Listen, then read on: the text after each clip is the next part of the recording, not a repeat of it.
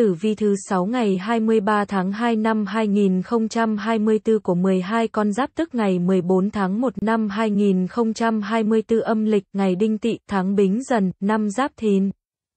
Xung ngày: Kỷ Hợi, Quý Sửu, Quý Tỵ, Quý Mùi. Xung tháng: Giáp Thân, Nhâm Thân, Nhâm Tuất, Nhâm Thìn. Thứ 6 này con giáp nào gặp nhiều may mắn, con giáp nào gặp họa tai ương. Dự báo này giúp bạn lường trước những điều có thể xảy ra trong ngày để tìm cách đề phòng. Để xem đầy đủ chi tiết, đăng ký hoặc truy cập YouTube Tử vi mỗi ngày.vn. 1. Tuổi Tý ngày 23 tháng 2 năm 2024 tương xung cục khiến tuổi Tý gặp nhiều rắc rối trong công việc vào ngày thứ 6. Dù chẳng ưa một vài người nhưng bạn vẫn phải chạm mặt họ vì tính chất công việc. Tính cách thì nóng nảy, không kiêng nể ai, nếu ai làm phật ý là bạn sẵn sàng đáp trả ngay. May mắn có chính tài chiếu cố nên tài lộc khá khẩm hơn mọi ngày. Chuyện kiếm tiền của bạn vẫn cứ đều đặn. Lương thưởng đầy đủ, bạn còn là người kích tài cho gia đình. Trong họ hàng hoặc gia đạo có người đem lại may mắn tiền bạc cho bạn trong những ngày tới. Thủy hỏa tương khắc cho biết đường tình cảm của con giáp này không ổn. Tính cách của bạn khiến nhiều người không mấy thiện cảm. Dù tốt tính nhưng vì hay nói thẳng nên Tý dễ làm mất lòng người ngoài do chưa hiểu hết về nhau. Giờ tốt 17 giờ đến 19 giờ, màu sắc cát tường, xanh dương, be. Quý nhân phù trợ: Thìn, Sửu.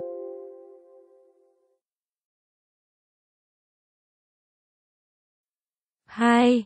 Tuổi Sửu ngày 23 tháng 2 năm 2024 kiếp tài lâm vận không tốt cho công việc của Sửu. Công việc nảy sinh một số vấn đề đòi hỏi con giáp này phải hết sức linh hoạt mới có thể giải quyết được. Bạn dễ bị cấp trên làm khó hoặc làm mất tài liệu quan trọng, hãy cẩn thận. Vận trình tài lộc cũng không khởi sắc là mấy do tương hại giáng họa. Nay phải cẩn thận một chút kẻo làm rơi tiền và mất mát đồ vật có giá trị. Đi xa thì nên để tiền trong thẻ ngân hàng hoặc nên chọn ngày khác để đi, nay là ngày hao tài. Ngũ hành hỏa sinh thổ giúp Sửu thăng hoa trong chuyện tình cảm. Bạn nhận được nhiều sự quan tâm của mọi người xung quanh hơn. Bạn dễ lấy được lòng nhà chồng, vợ hoặc được người khác giới để ý nếu như đang còn độc thân. Giờ tốt 5 giờ đến 7 giờ, màu sắc cát tường, cam, vàng. Quý nhân phù trợ: Tỵ, Tý.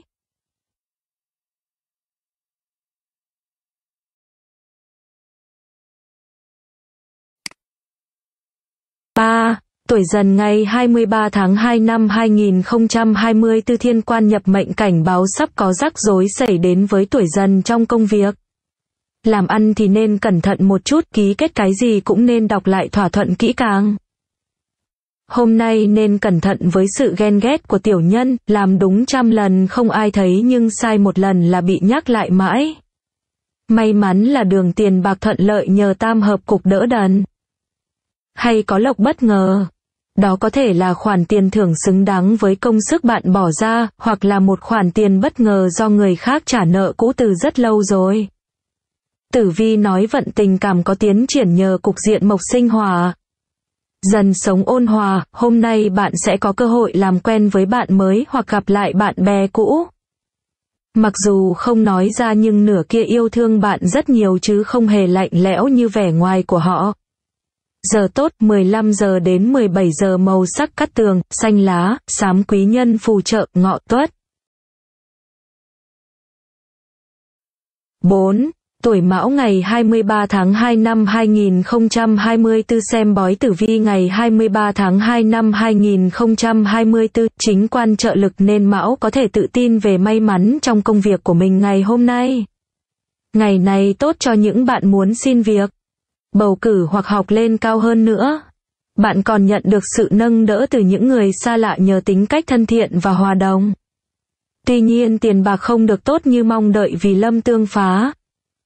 Tuổi này là con giáp dễ tính nhất nên cũng hay bị lừa nhất, tiền bạc toàn trao nhầm chỗ.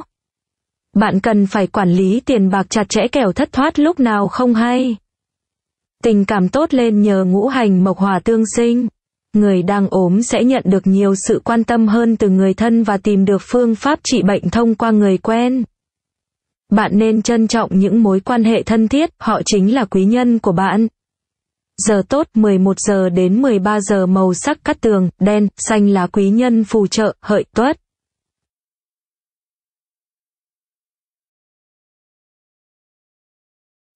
Nam, tuổi Thìn, ngày 23 tháng 2 năm 2024, công việc của Thìn vướng vào tỷ kiên nên trăm bề trắc trở. Bạn có cảm giác rằng làm gì cũng có người cản mình, không được như ý muốn.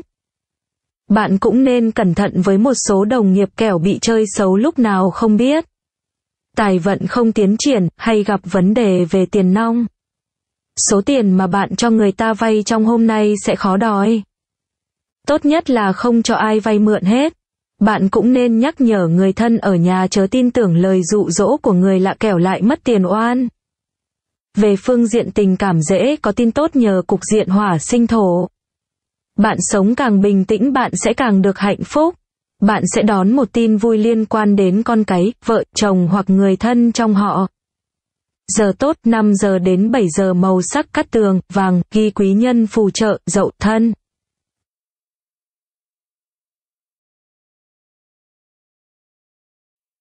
Sáu, tuổi Tỵ, ngày 23 tháng 2 năm 2024, thiên ấn trợ lực giúp tuổi Tỵ đỡ vất vả trong công việc.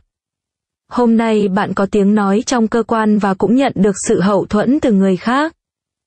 Bạn nên suy nghĩ tích cực lên một chút thì mới có cơ hội biến chuyển tình hình hiện tại. Tài vận được tam hội giúp sức nên cũng có nhiều lộc lá hơn mọi ngày. Trong cái rủi có cái may. Của đi thay người, đừng tiếc nuối những khoản tiền đã mất nhé. Bản mệnh còn dễ có lộc ăn uống hoặc được người khác hỗ trợ trong chuyện tiền vốn làm ăn. Tỵ hãy ăn thật ngon, ngủ thật kỹ. Tập trung kiếm tiền, vui vẻ tiêu tiền, đừng tức giận chỉ vì một người chẳng ra đâu vào đâu. Còn nhiều điều tốt đẹp ở phía trước đang chờ đón bạn, cứ vui lên thì tin tốt sẽ tới với bạn. Giờ tốt 11 giờ đến 13 giờ, màu sắc cát tường, đỏ, hồng, quý nhân phù trợ, Sửu Thân. 7. Tuổi Ngọ, ngày 23 tháng 2 năm 2024, chính ấn chiếu vận cho biết hôm nay tuổi Ngọ sẽ làm ăn khôn khéo và sắc sảo hơn người. Bạn biết cương nhu đúng lúc đem lại cho công ty và bản thân nhiều thành tựu. Con giáp tự tin như Ngọ nên mạnh dạn đạt mục tiêu cao hơn dù đang làm công việc gì đi nữa, quý nhân sẽ đến dìu dắt bạn. Tiền bạc xuống dốc vì lâm tự hình. Ngọ đang bế tắc và mệt mỏi vì cơm áo gạo tiền nhưng không thể tìm thấy người để chia sẻ gánh nặng. Nhiều người tuổi này còn khá trẻ nhưng đã phải lo nhiều chuyện lớn liên quan đến tiền bạc. Tâm trạng của bản mệnh trong ngày khá tiêu cực, khó cảm thông cho người khác. Bạn hay cãi lại người thân trong nhà khi không vừa ý nhưng lại ngon ngọt với người ngoài. Hội độc thân nên yêu đương có chọn lọc một chút kẻo bị lừa tình. Giờ tốt 15 giờ đến 17 giờ, màu sắc cát tường, hồng, nâu, quý nhân phù trợ, Tuất, Mùi.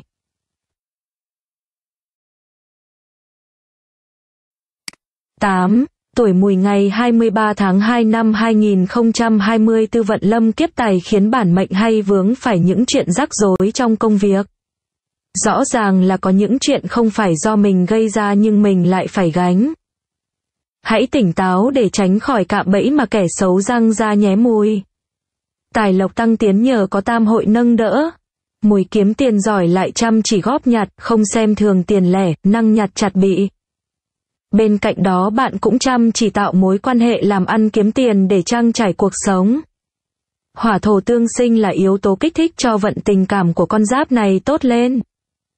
Bạn là người rất hăng hái giúp đỡ người khác, tuy nhiên không phải ai cũng nhớ đến những điều bạn đã làm. Hãy nhanh chóng tỏ tình với người mình thầm thích, nay là cơ hội tốt cho bạn. Giờ tốt 17 giờ đến 19 giờ, màu sắc cát tường, be, vàng, quý nhân phù trợ, Ngọ, Hợi.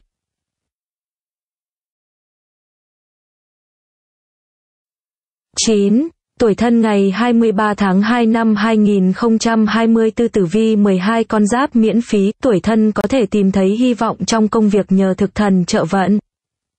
Khả năng của con giáp này trong công việc luôn thể hiện bằng sự tự tin và tinh thần trách nhiệm cao. Bạn cũng không ngại khổ, hễ ở đâu có công việc là ở đó có mặt con giáp này. Cát tinh còn phù hộ cho những bạn đang hy vọng vào tiền lương thưởng trong thời gian này. Cứ nỗ lực và chuyên tâm vào công việc thì bạn sẽ nhận được mức thù lao xứng đáng với công sức bạn bỏ ra.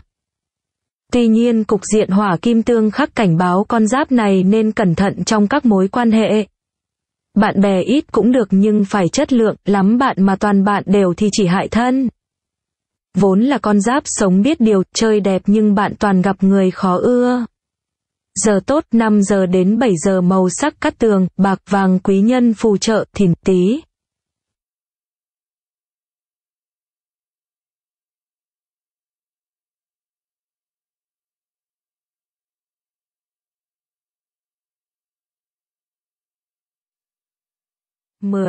Tuổi Dậu ngày 23 tháng 2 năm 2024, thương quan đe dọa đường công việc của tuổi Dậu đứng trên bờ vực suy sụp. Có một số rắc rối không mong đợi khiến cho con giáp này cảm thấy lo lắng, bất an. Bạn không nên tiến hành khai trương, mở hàng hay nhập hàng trong ngày này, không tốt.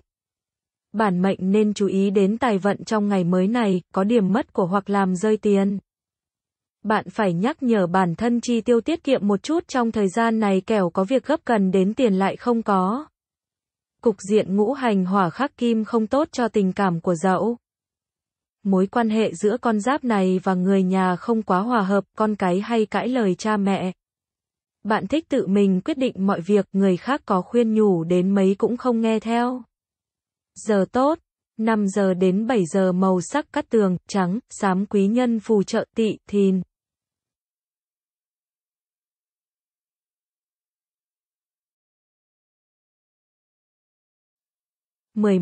Tuổi Tuất ngày 23 tháng 2 năm 2024, công việc của Tuất khá bất lợi bởi gặp tỷ kiên. Bạn hay phải cạnh tranh làm ăn, ganh đua nhau trong công ty. Khi vượt qua khó khăn thì cũng là lúc người tuổi này nhận ra bộ mặt thật của một vài người, không ai đáng tin hơn bản thân bạn hết. May mắn có tam hợp nâng nỡ nên tài lộc lại có tiến triển tốt. Những người theo nghiệp kinh doanh sẽ nắm bắt được thời cơ từ rất sớm, khi mà người khác còn nhìn nhận ra. Tiền bạc cũng hanh thông hơn, bạn bán hàng nhanh hơn mọi ngày, nhận được sự ủng hộ từ khách. Hỏa thổ tương sinh giúp đường tình của bản mệnh đi lên. Bản mệnh và nửa kia ngày càng hiểu và thông cảm cho nhau nhiều hơn, đỡ cãi nhau hơn. Tình yêu của đôi lứa mới chớm nở nhận được sự ủng hộ từ gia đình. Giờ tốt 11 giờ đến 13 giờ, màu sắc cát tường, nâu, đỏ, đô, quý nhân phù trợ, Ngọ, Mão.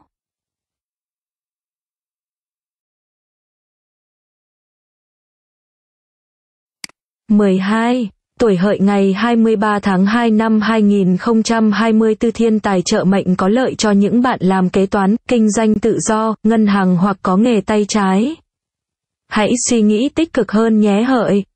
Bởi khó khăn lúc này chính là một cơ hội để mình thể hiện bản thân mà. Nếu là người làm nghề tự do thì bạn lại không gặp phải quá nhiều khó khăn về tiền bạc, thậm chí bạn nhận được một khoản kha khá tương xứng với công sức lao động mà mình bỏ ra. Khoản tiền này chính là động lực của bạn trong ngày mới. Thủy hỏa tương khắc khiến Hợi có đường tình cảm ảm đạm. Người độc thân vì mải mê với chuyện kiếm tiền và gây dựng sự nghiệp nên không muốn nghĩ tới yêu đương, bị phụ huynh hối thúc. Ngày này bạn dễ gây ra chuyện khiến bản thân phải đau đầu trong thời gian dài. Giờ tốt 5 giờ đến 7 giờ, màu sắc cát tường, trắng, be, quý nhân phù trợ, Mùi, Dần.